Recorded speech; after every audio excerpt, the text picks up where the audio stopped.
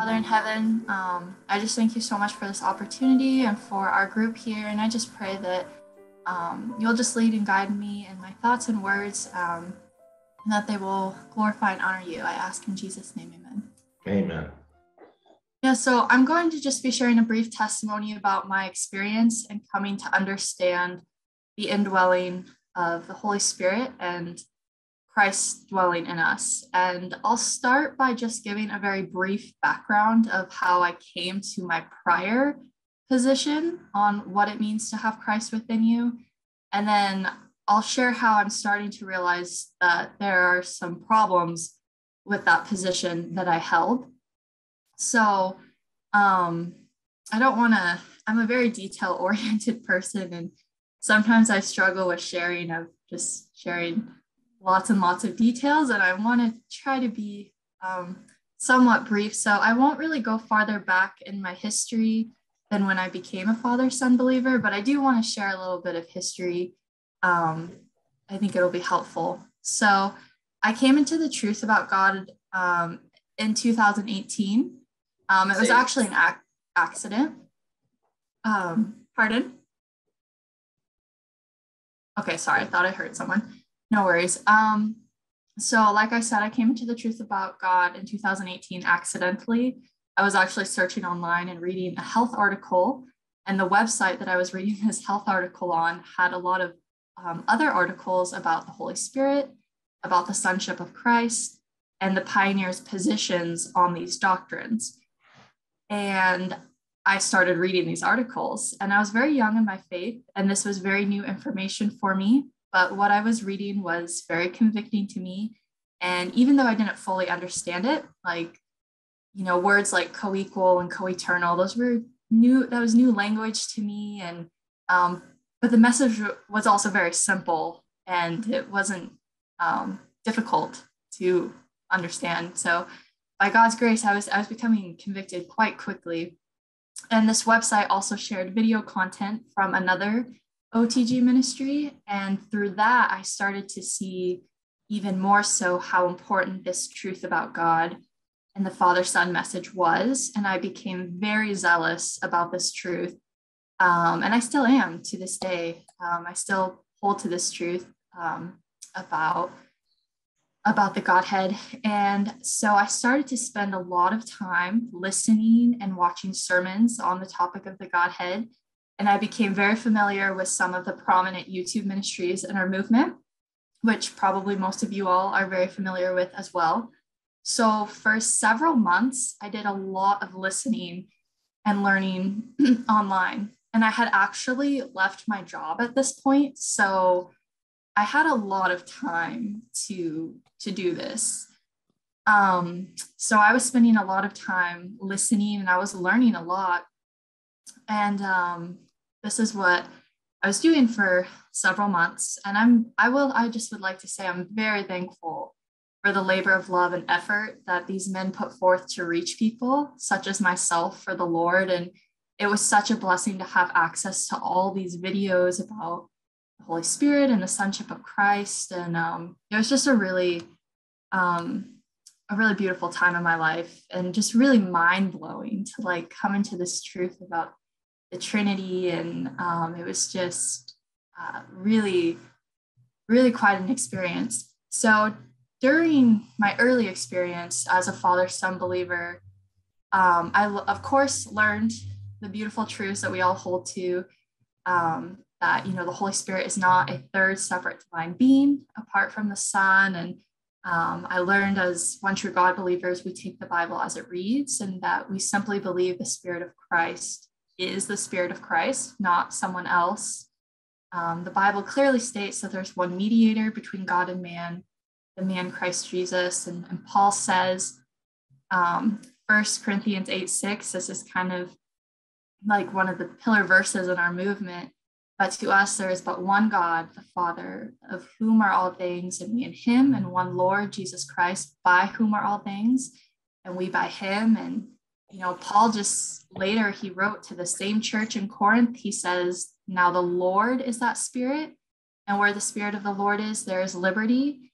And those verses were so, just so convicting and just so powerful. And They still are to this day. But so I was learning these beautiful truths, and I was coming into these truths. I also came to hold the belief that I held the belief that Jesus is the Spirit, and the Spirit of the Lord is that Spirit. So I came to hold that belief, but I also came to hold the belief that Christ literally dwells in his believers through his divine Spirit. So I was taught and believed that Christ is in the heavenly sanctuary, but that when you receive the Holy Spirit, his Spirit travels from the heavenly sanctuary down to the earth and enters the believer.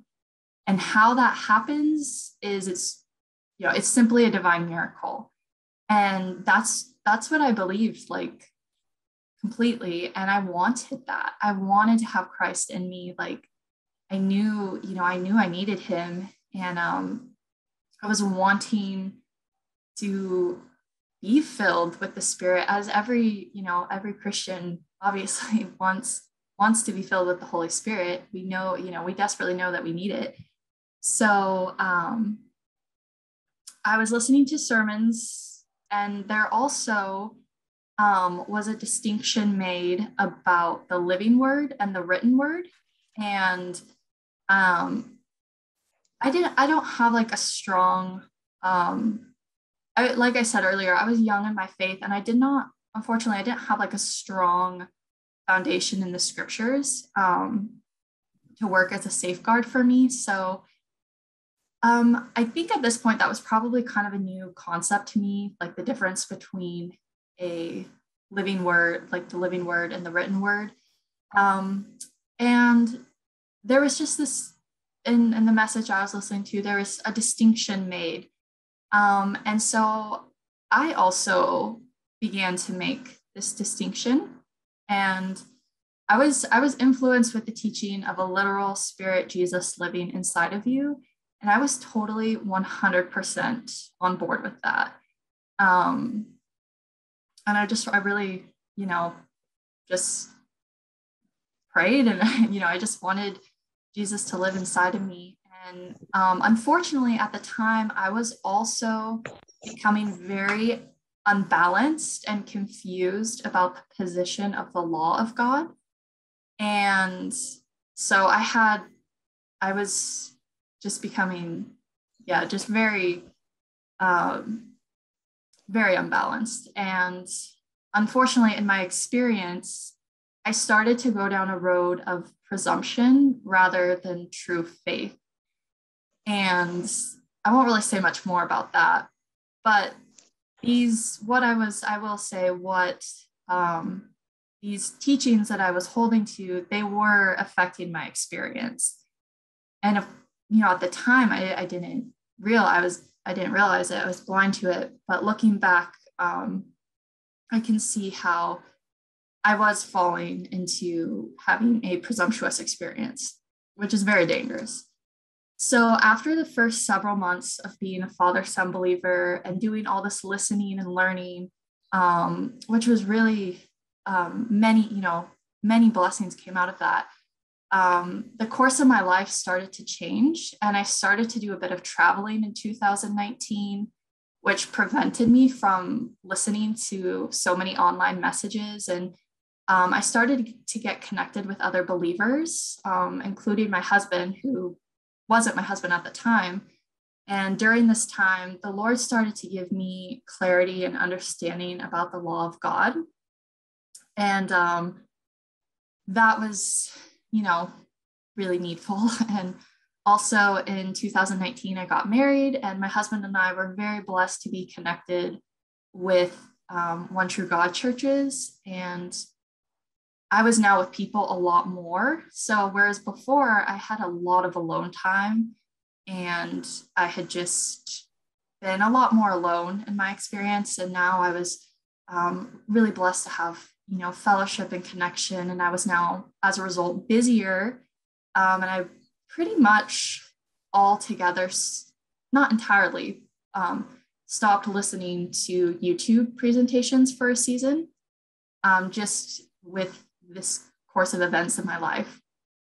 And during 2020 to 2021, my focus definitely kind of shifted, and I was not wholly consumed around the topic of the Godhead as my focus had been before. So my focus was now being more centered around more practical living, help in daily living, being in contact with other people, family life, country living, and serving.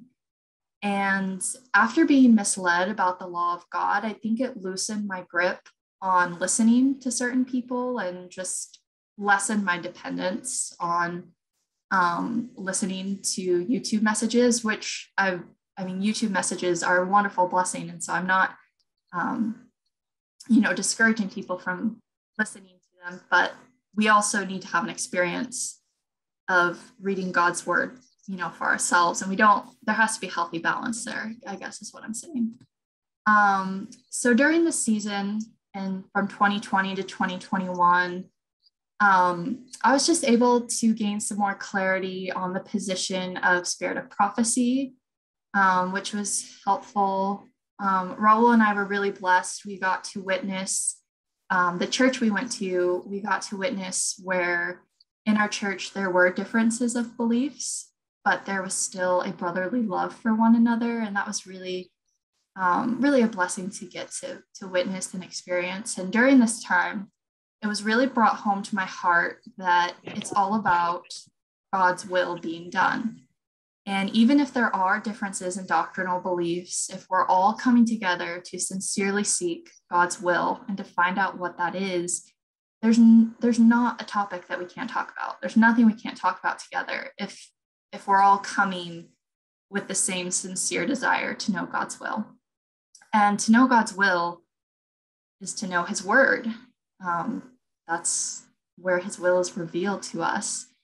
And it just so happens that during the season of 2020 to 2021, around this time, Raul was starting to study Miller's rules of interpretation, right? Yeah. So he was starting to understand these rules of interpretation, and he was having a beautiful experience with that. And we also read through the entire book, Christ Object Lessons, together during this time. And we also read through Ministry of Healing together. And both books were really a blessing to our experience. I'd highly recommend reading both of them. And so then kind of jumping forward a little bit, about exactly a year ago, we were convicted to move back to the Pacific Northwest, where I'm originally from. And not too long after we moved back here, we started joining with you all here at Indwelling Word. And right away, we were very blessed by the studies on the three angels' messages. And Bill Cave had mentioned briefly at times about the Indwelling Word, enough that I had a basic understanding, like what he believed about it. And we were somewhat familiar with Brother Bill just from, we had like back in 2019 or 2020, yeah, we had listened to, I think, a presentation on the daily.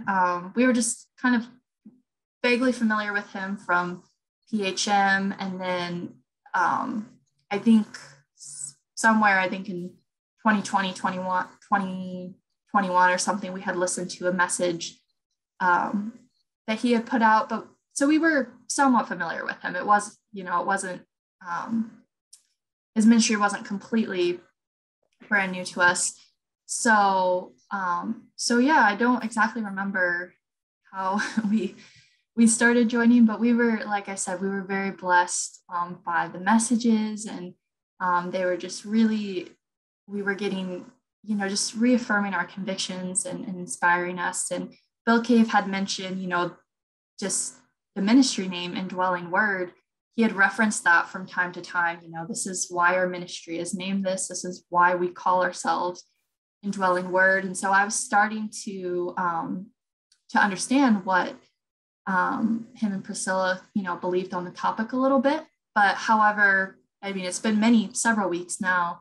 Several weeks ago, it became apparent to Brother Bill that we needed to study more in depth this topic of how Christ dwells in you, kind of go into it more thoroughly. And I'm very thankful for that, because the verses and the quotes that have been shared over the months, this previous months, have been very helpful in my understanding on the position of the Word of God and how Christ dwells within the believer.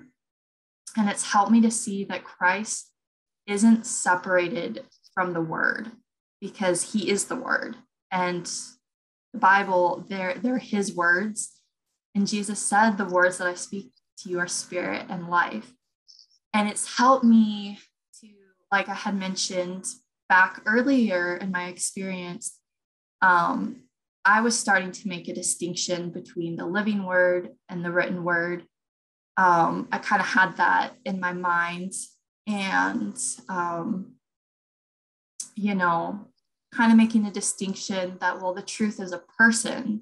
And it's true, Jesus is the truth, and he is a person, and the truth is a person, but, the truth is also the Word of God. And there's not a separation there. Like, he is the Word, he is the truth, he is a spirit. And, Bill Cave made a really good, it really helped me when he simply gave the illustration with the geometry sequence, and just understanding the connection between the Word, the Spirit, and Christ, and how they're equivalent and somewhat interchangeable. Christ is the Word. He also is the Spirit. That he said, the words that I speak to you, they're spirit, they're life. And so it was really helping me to get some balance and some clarity on this. Now, currently, there is talk about these different positions in regard to the indwelling of Christ going around on Facebook. And I'd like to share with you just a few comments that have been made publicly online to give you a glimpse of where people are coming from. So these are very recent comments, like I think within like this week, maybe. So this commenter on Facebook said, I used to write and receive letters when my wife and I were separated. So he's saying, I used to write and receive letters when my wife and I were separated, but much better than a letter is herself. We can and must have Christ himself. By his Spirit, we must internalize the living Word, Christ himself. End of that comment. So this commenter is saying, basically they're using this to illustrate that, like, Christ's word is comparable, the written word is comparable to as if receiving a letter from someone, where what would be better is having that person themselves. So that's the illustration being made here. And the commenter,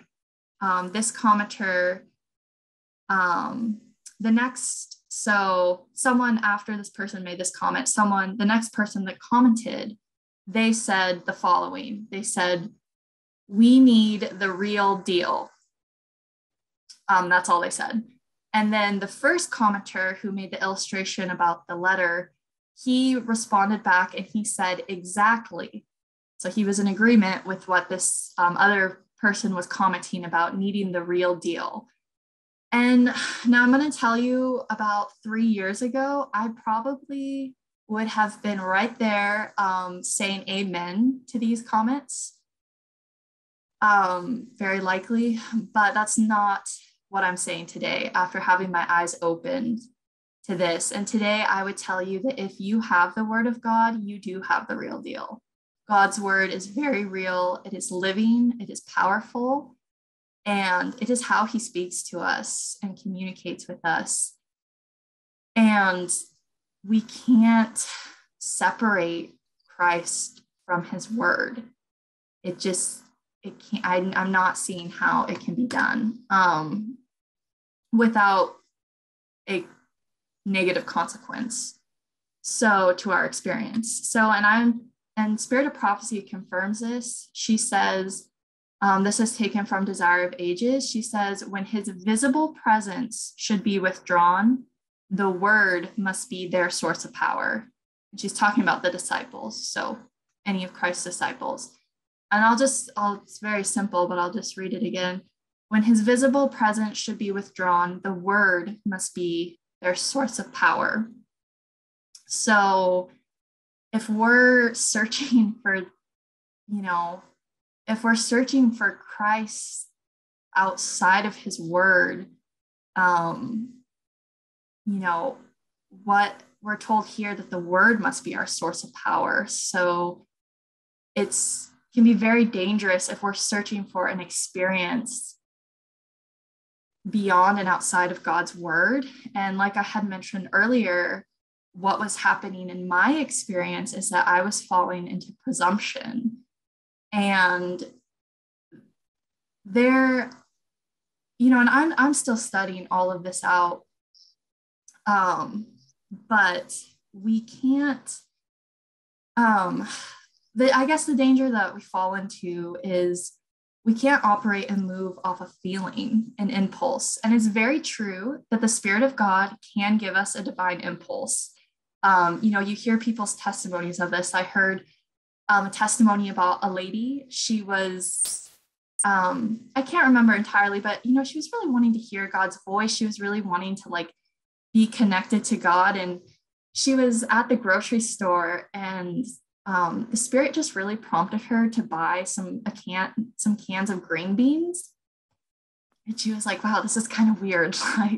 But she was like, what's it going to hurt? No one's going to know. And she felt convicted and impressed to buy these green beans. Well, later on, she had some company come over, and it was the mom. She was going to serve them food or something, and something along these lines. And the mom was like, this is really weird, but my daughter, all she'll eat right now is green beans. That's all she wants is green beans. And she had these, these green beans, God had convicted her to buy these green beans. And now she had this girl was there, and that was all she wanted was green beans. And, it's or I've heard a testimony, someone just felt convicted to go home, and they went home and their wife really needed them. And there are these, the Spirit can lead us. Bill Cave had shared a testimony where he, went outside, and William was about to get in his little car and go down their porch or something. I can't remember the details, but, I've had an experience where I just all of a sudden I went and did something, and I really had needed to go do what I needed to do. I can't share the details of it just because it's personal, but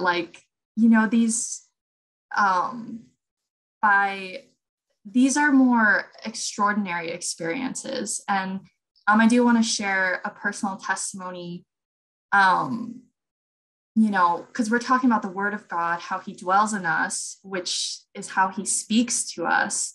And I think everyone here, probably, I know I have, it's just so many times in our life, we're oh, I just wish God would just tell me what to do audibly, just give me a word, tell me, show, and we want, all of us want to hear from God. We want him to speak to us.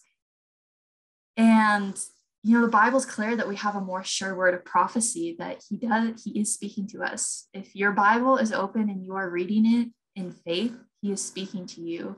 And one time in my life, I believe I heard a voice from heaven, and it really kind of caught me off guard. That was one time in my entire life.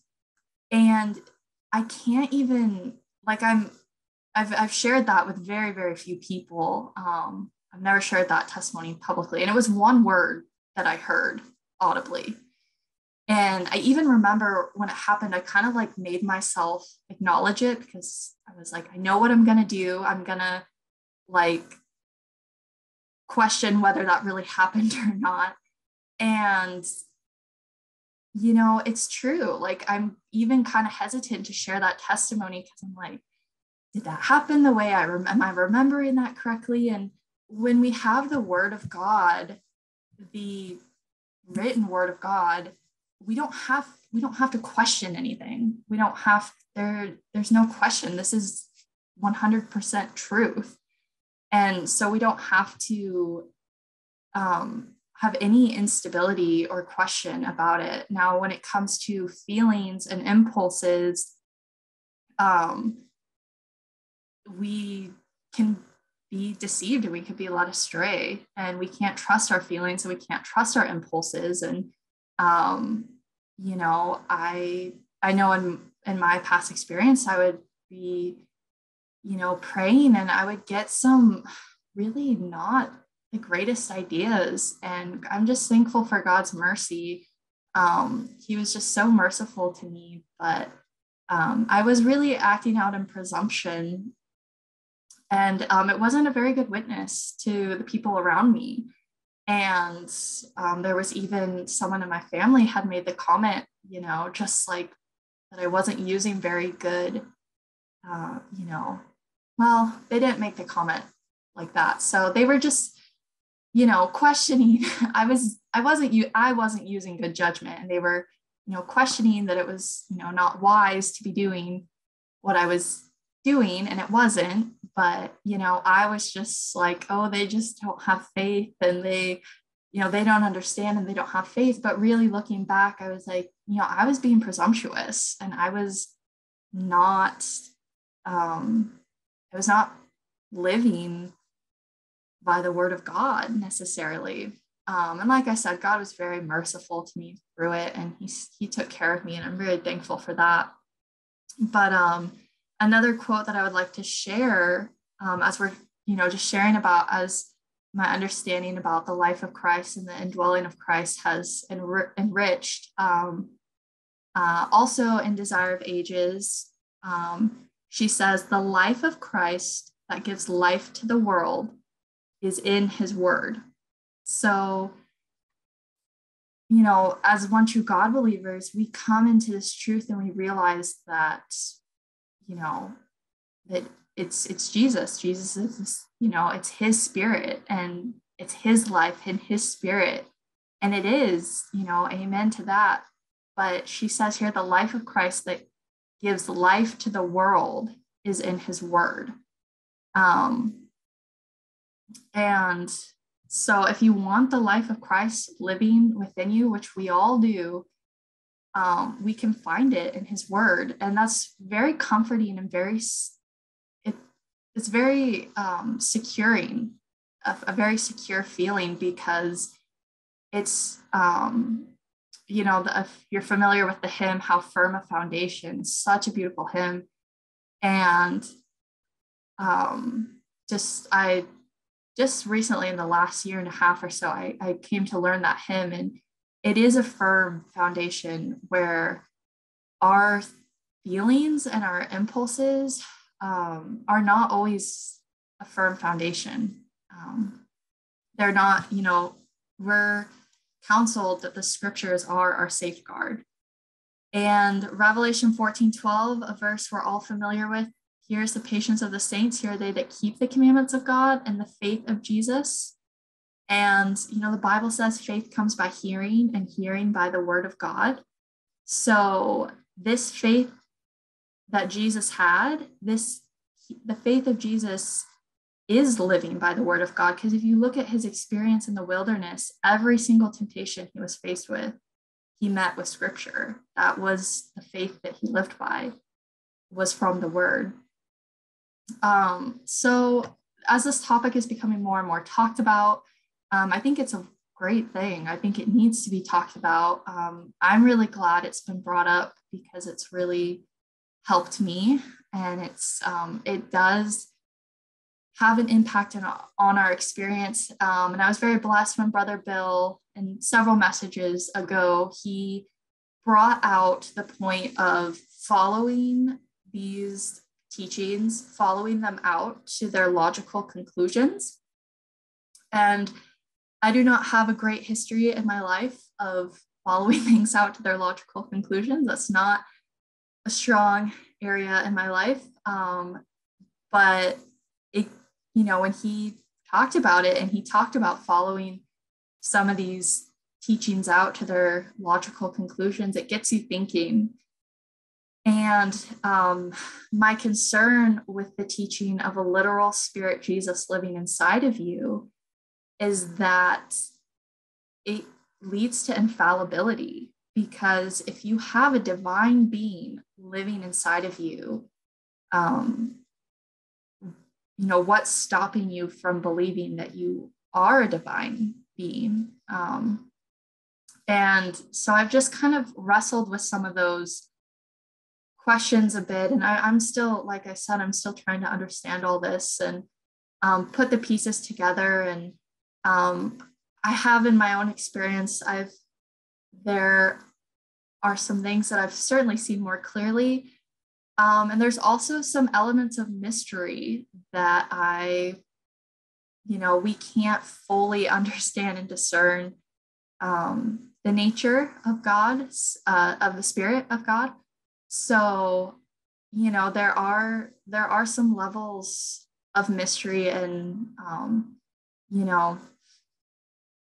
there's a lot more that could be said about that. So, but yeah, so, and just also learning too about like the Holy Flesh movement. I think that is I don't think I really knew about that before, at least not, I was not very familiar with that before. So, just seeing that, yes, even though not all of us are taking this belief of Jesus literally dwelling inside of you, even though we're not taking it to some of these extreme conclusions that people are taking it to, it's still the same. We're still starting up with the same beliefs. So it's kind of, I've just been awakened to those dangers. And so I guess my appeal also is just for people to study it out and to continue to just search and read and pray, and just, pray for God to lead you and guide you into all truth. And another thing that I'll share briefly is,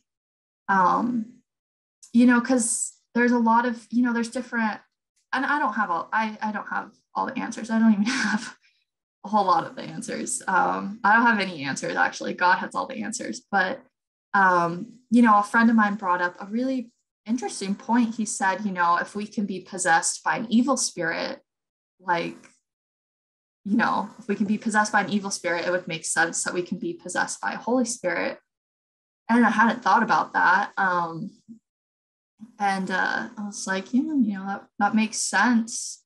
But we also have to understand how God, his character and how he operates. And God never takes away our free choice, our free will. And I remember telling my friend years ago, I just remember I was talking to her and I was like, I'm like, sometimes I just wish God would just take away my free will, like just take it away, take over, and just you be in control and you like do your thing, right? And I think that with this doctrine of teaching Christ literally, like is literally living inside of you, I think that doctrine was enticing to me because I wanted that. Like, I just was like, you come in and you take over. And it's good to, it's good to want that. It's good to realize our need for Christ and to realize that, there's no goodness inside of us. And, it's good to want his leading and his guiding and his help. But listen to David. David said, thy word is a lamp unto my feet and a light unto my path. And he said, thy word have I hid in my heart that I might not sin against thee. So by hiding the word of God in our heart, we are hiding Christ in our heart, and it will lead and guide us. But, you think about when someone's possessed with an evil spirit and they just have like sometimes this happens, if someone's possessed and they have no control over their body or their movements. I've even heard of one gal, she like was biting someone and like couldn't let go. And just that, does God, I guess my question is, does God work like that? Like, he doesn't come in and take away our free will. That would turn us into, just like a robot if he just came in and we no longer had choice in the matter.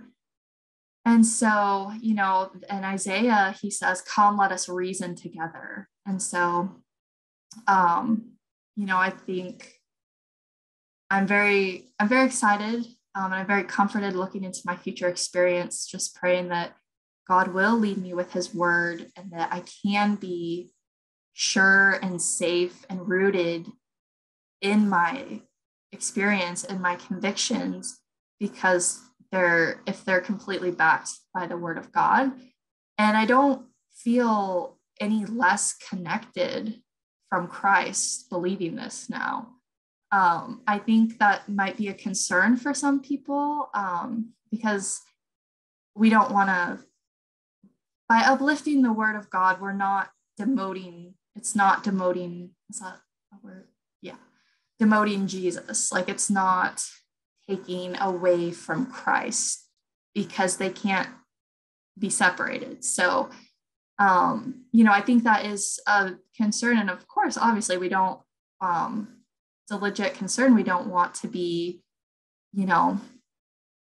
demoting Jesus in any way, but uplifting the word of God is not. It's doing quite the opposite. It is promoting Jesus, and it's going to deepen our connection with Christ. And so, I don't know. Those are just some, I kind of went kind of just off talking a little bit more than what I had planned there. So I guess to just wrap it up all together, I just kind of wanted to share some of my experience of what I've believed in the past, and just, how God has led me, and how, I'm just very, very confident and very confident in his word, and that I don't think there's any danger in uplifting the word of God. And I think when we try to separate Christ from his word, I think it's very dangerous, and I don't think it leads us closer to him. I think it actually leads us further away from him. And we don't, any teaching, any doctrine that is going to lessen our grip on the word is not safe. So if, we all have to examine ourselves and our experience, and just, see what we believe, examine how it's impacting us. And I'm very thankful, because what I've been learning about the indwelling word is helping me to understand more the importance of the word, and that the difference between ordinary and extraordinary experiences, and really the ordinary experiences are really extraordinary.